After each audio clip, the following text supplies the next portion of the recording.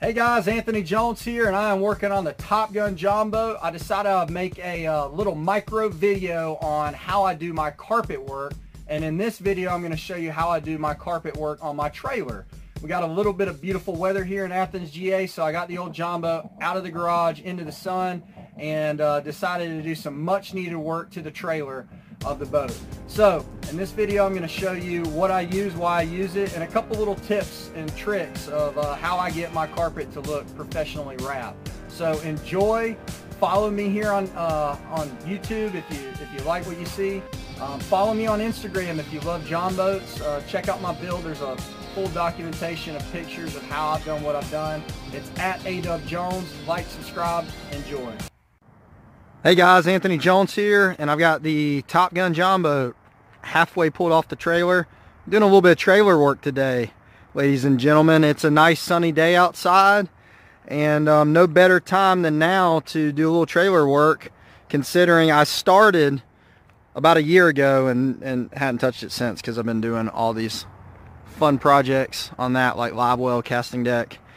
But anyhow, so you can kind of see here, already carpeted the bottom supports, did not do the top. This is a custom built trailer that my dad built.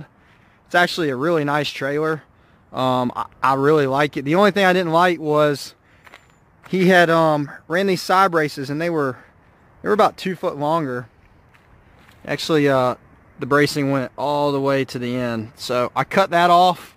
That's pretty much it. The other thing I did do actually was I took this it's a 1x6, and I cut all these holes out. And to me, this is a kind of a military theme, the Flying Tigers from World War II, kind of a military themed boat. And so this kind of gives it that industrial military look. It's going to be painted black. I think I took like 3 or 4 inch circles, measured them out, traced them all out equally spaced, and then cut them out with a jigsaw, and then got in there real good with some sandpaper, smoothed it all out. It gives it a cool look. I like it. Again, gonna paint it all black, so a lot of people won't notice it, but it will look cool. Now I'm just gonna carpet these top braces. I figured I'd show you what I'm using, how I'm gonna do it, because I think there's a right way and a wrong way, but I'll show you how I'm gonna do it my way. And hopefully it'll help somebody out if you're doing some trailer work on a tiny boat or a small boat. So stay tuned.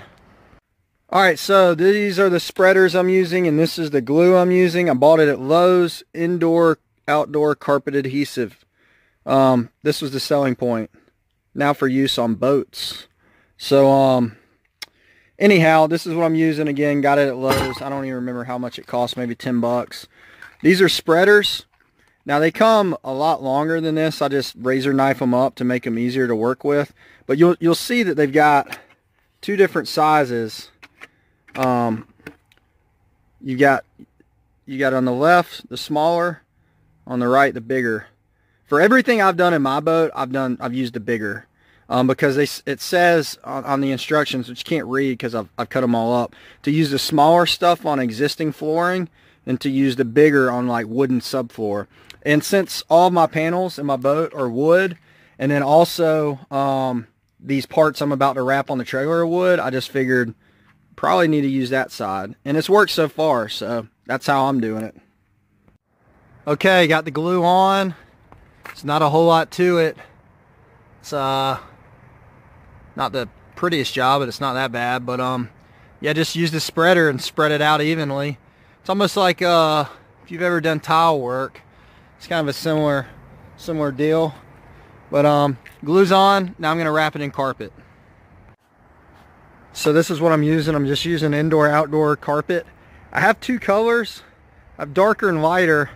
After much debate, I decided I'm going to go ahead and use the lighter, because that's what I've used throughout the trailer, and then also throughout the boat.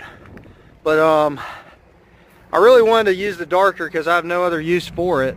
But I guess I'm just gonna make sure I match up. So I'm just cutting in strips. I've decided that 8 inches is gonna give me enough to overlap the top and the bottom, give me a good point to staple to.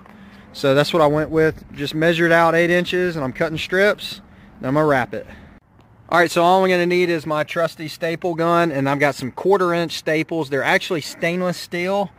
The stainless won't rust, obviously, but what I do is I take this Rust-Oleum flat gray paint, and I hit them with a quick coat or two of this paint. That way, when I staple them through this gray carpet, you probably won't see the staple. The stainless will reflect a lot of light, and it'll stick out like a sore thumb when light hits it. So just to give it a little cleaner, more professional job, that's how I hide my staples whenever I do any kind of carpet work. So just a little tip, but time to staple. What I've got here is a Easton baseball bat that I'm going to use to roll this carpet, and it's actually a hammer. But I like to use this bat because it's aluminum, it's round, and I just use it like you were rolling dough.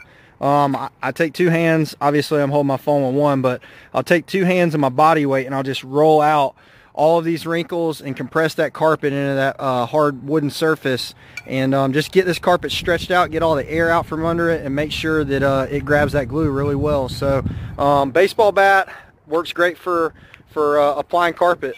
I would strongly recommend it, or anything round for that matter, but I use a baseball bat. And here's another little trick that I do when I do any upholstery work, is you could pull this with your hands all day and try to get a Kung Fu grip on it and get it tight so you could get it stapled down.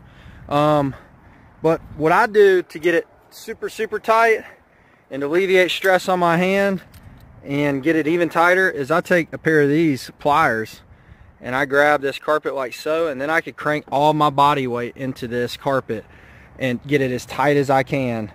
And that gives me a really good roll on this edge. And that's how I've done all the carpet work inside the boat, and it works amazing when you're wrapping edges like some of the ones that I have, to get that super tight fitment.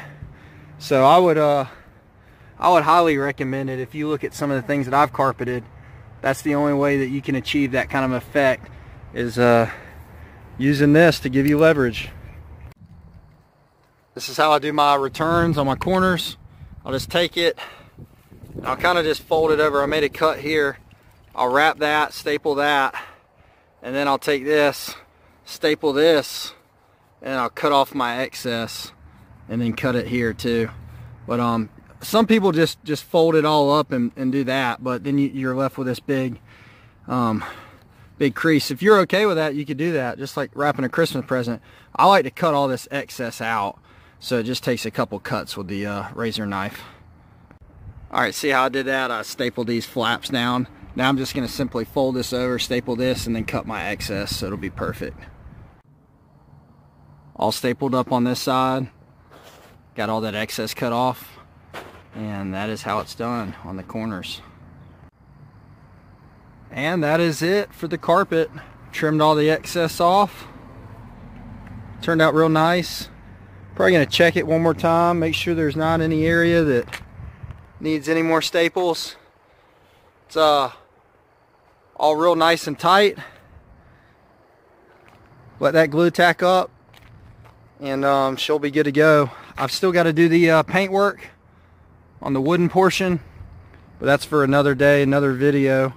But you get the idea of how I do all my carpet work. This is just a small little video on a small project, but that's how I do my carpet work. Hopefully you learned something. Again, thank you. Like, subscribe, follow, all the above.